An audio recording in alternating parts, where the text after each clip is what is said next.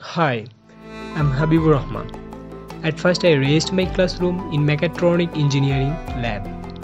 Professor gave me a new project. My project name is Servo motor. Everyone is busy with their own project. Professor gave us proper instruction and guidelines. I started my project by using Arduino Software, Breadboard, ESP32, cable, motor.